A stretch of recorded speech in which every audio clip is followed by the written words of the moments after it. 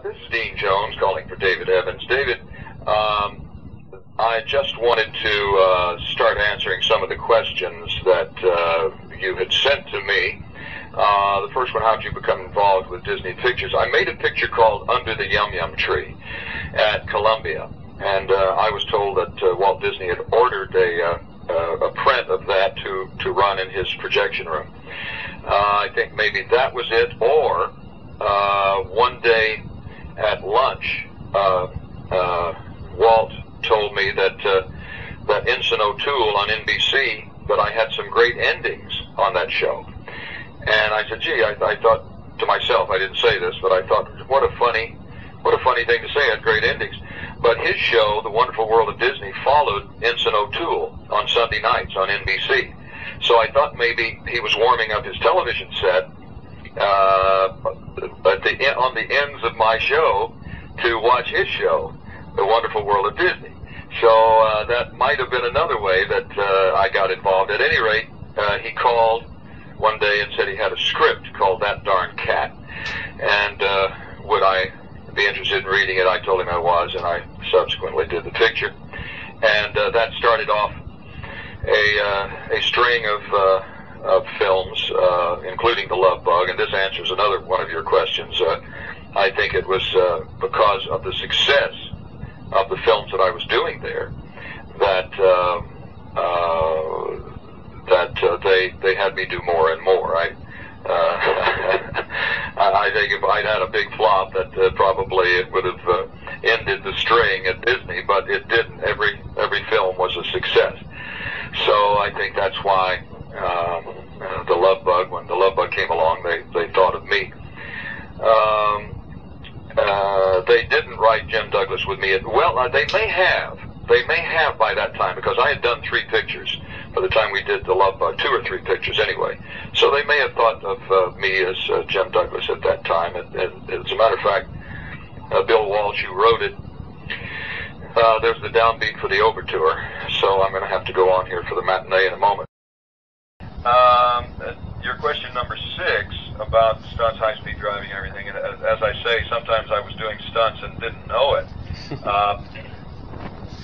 But once in Monte Carlo, there was this large piazza in Paris, and we were coming across the piazza. I believe it was as we were going to the race start. It was before the race had begun. But I was on one side, and of course I had my intercom and everything, and they said go. So I took off across this piazza. It was full of traffic. There were cars coming from every direction. I thought they were stunt drivers. So I just barreled right on up to, I barreled through, I'm whipping and shit, because I thought all of these guys were pros, and we all knew what we were doing. I got to the other side, and when I stopped, I said to the director, I said, hey, some of those guys were really coming too close for comfort. They were inches away when we, at some points. And I said some of those stunt drivers were really coming dangerously close, and the director said they weren't stunt drivers. Said, this is just regular Parisian traffic. And I was shocked, because I had taken chances that I would never have taken had I known we were dealing with the Parisian citizenry. So is that on film? Yeah. I'll have to look for that on my tape. Yeah, on Herbie Goes to Monte Carlo, when I crossed that big piazza. Mm-hmm. Anyway, mishaps on the set of either film. Mishaps. Well, we had flown 12 racing cars to Paris for Herbie Goes to Monte Carlo, and they had been insured for a premium of $3,000. This sounds incredible, but there was insurance on these cars, and if I recall correctly, it was only a $3,000 premium for the first month or the first 2 weeks. I don't know what it was. At any rate, the first day, we destroyed a $25,000 Porsche, or maybe $125,000 Porsche. I can't remember, but it was an expensive car, And so the insurance company was out a lot of money right on our first day. Other mishaps.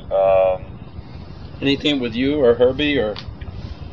Well, I remember during the Love Bug, I took a blown Porsche VW around the track at Riverside during lunch, and had it up to about 115, and it was all over the road. I had Buddy Hackett as a passenger, and his knuckles were white, and he was screaming at the top of his lungs because the car, though it was pretty fast, it was still, and it had Coney shocks and a roll bar and everything built in, but it still had some of that very squirrely feeling of the old bugs, and so it was not really a good thing to do. It was a foolish thing to do, really, but I just wanted to see how fast it would go, and we were on a racetrack.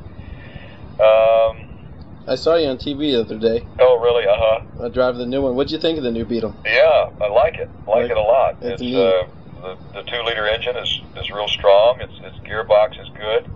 They had racing Goodyears on the car, and it really hung well in the turns. Was there one Herbie co-star in particular you enjoyed working with the most? Yeah, well, it was the one that was just completely stock. Well, actually, I meant the actor. Oh, Herbie. Oh. Well, I see what you mean.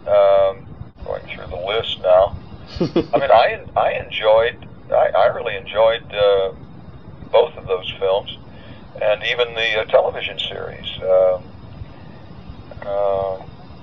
Yeah, I have the TV series on very, very, very poor quality tape. Oh, do you? It's almost unwatchable.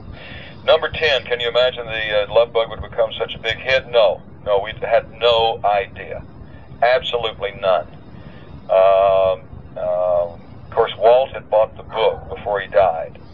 The book's name was Boy, Girl, Car.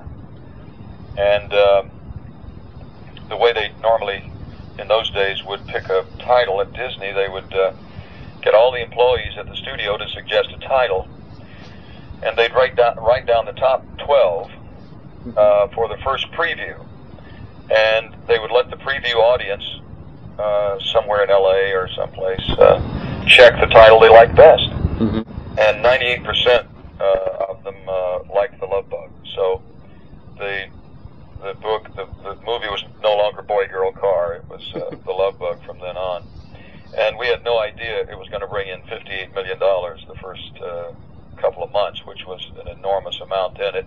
It rated right under Gone with the Wind in the top 10 motion pictures of all time for several years before the ticket prices went up and big blockbuster films like E.T. and others came in, and of course it knocked the Love Bug way down on the list.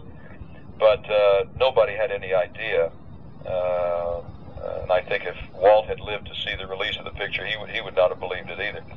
11, what do you consider to be the main reason why Herbie was and is so popular? Well, you know, I think it's a part of the benignness of the little car. He's so innocent. It's just such an innocent-looking little car. I mean, the VW, what was it? I mean, it was not a luxurious thing. It was not a hip thing. It was not a chic thing to drive a VW Bug. They were cars that were just basic transportation, and you know, the Corvettes and the Porsches and the Ferraris and practically any other car could blow them off. But here was this little Bug with more heart than the big cars. And it was the underdog, I believe. It was the underdog that became triumphant. That was the basic appeal of Herbie. 12, did Disney offer you starring roles in the other two Disney films, Rise Again and Bananas? No, they didn't offer me those roles, and I think it was because I said that I didn't think the scripts were up to the quality of the first one. Were you concerned with being typecast as Herbie Zona? No. I mean, everybody gets typecast in my business in one way or another. Are you often recognized when you go out in public? Sure, all the time. Has anyone ever called you Jim Douglas? I can't remember. No, I don't. That was just curious because I know a lot of times actors, you know, the TV shows or whatever they're in at the time during that period, people tend to recognize them like that. Yeah. Well, now I have had people say, you're Herbie's driver. Yeah, I have had people say that. They didn't say Jim Douglas, but say, you're Herbie's driver. I say, yeah, that's right. Of course, I've made 45 movies, right, and only 2 of them were with Herbie. But a lot of people remember me in other films. Well, I think I don't know. That's such an impact on such a generation, you know. Yeah. I mean, not just the VW people like myself, but just general people. Share your insight with us. What Herbie tricks, wheelies, etc., were real, and what special effects? Well, the first one, there were no special effects. I mean, we didn't have the computer-generated stuff. Right. If it was done, it was done. For instance, 3 seconds of film took 6 weeks in the original one. I guess 3 or 4 seconds of film. Yeah, where Herbie skips across the lake. They built 2 towers, and they put a steel cable between them, and they started sliding a full-size Volkswagen down those cables, and they had the towers so that they could pull them back and forth, tighten the cable, loosen the cable, tighten the cable, loosen the cable. Then they built a lake in between the 2 towers of water, and so then they experimented with letting the towers go toward one another, and the cable getting loose, and the car going down to the water, and then they tightened the towers, and the cable would tighten, and the car would come up. So that's the way they got the look that it was skipping across the water. Was that that's not a special effect. Was that a real bug? That was a real bug. So it wasn't like a fiberglass body or anything? No, it was a real body. They didn't have the engine. I mean, they lightened it up as much as they could, but it was a real body. Yeah, I've noticed, looking at the film in that part, it looks kind of weird a little bit. I was just always curious about that. I'm glad you brought that up. Well, my remembrance is that it was an actual, they didn't have all of the guts in there, because it would have been too heavy, but it was an actual body. Yeah, the first wheelie in the Love Bug was done with a cable and a crane. Really? When he first does his wheelie, there was a steel cable attached to the front of the car and pulled it up. I mean, it was done just mechanically because there were no special effects. In later ones, as I say, we lightened the rear end, put more weight in the back, and we had those a big engine in the back, and I could pop a wheelie real easy. But that was not in the original Love Bug.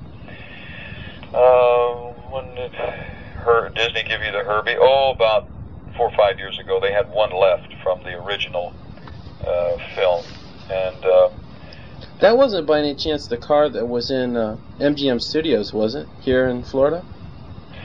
Is there one here? No, there was one in MGM when it opened, and then they removed it. That one. I don't know. I don't know if this car was out. I know this car for a time was the parade car at Disneyland in California. The one that I gave it to my friend who owns a Porsche Volkswagen dealership. Do you own any Herbie memorabilia? No. I've given them all away for auctions, like the watches that I wore, the stopwatch, the wrist stopwatches, and those kinds of things. Did people ask for charities and to auction things off for charities? I don't know. I've given them all away. I don't have any more. I don't know if you remembered when I first met you, and I told you I was with. We do VW shows for All Children's Hospital. Yes. Which, I don't know if you're aware of what All Children's Hospital is. Yes. Okay. But we do that. One of the ladies that does the show with me wanted me to ask you if you were free November 8th. That's when the next show is. Well, I don't. I know I won't be doing Showboat, but I've got several things that I'm producing a film in Hollywood right now. It's going to be a pretty busy schedule when I get back. Yeah, I told her I would ask for her. Okay. But we thought that'd be a real nice treat. Do you have any ideas for storylines? Oh, sure. Every week or two I think of some storyline for Herbie. Did it bother you that Disney changed the storyline of how Herbie came to be in the TV movie? Right, the one that just came out last November. Yeah, well, there were things about that script that I didn't care for. I had a very small participation in it, and I was glad to be in it, but me too. That was one of the biggest reasons for watching it. Well, thank you. I appreciate that, David. How long will you be starring in this production? Till we go to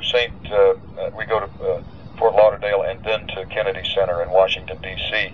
I will play the 2 months in Kennedy Center. That will take us up to the end of July, and then I'll leave the show. What do you think of the new Beetle? Oh, yeah, I like it. I told you. I had a guy tell me already that there's someone who races cars, and he's planning on buying a new Beetle and putting Herbie numbers on it. Is that right?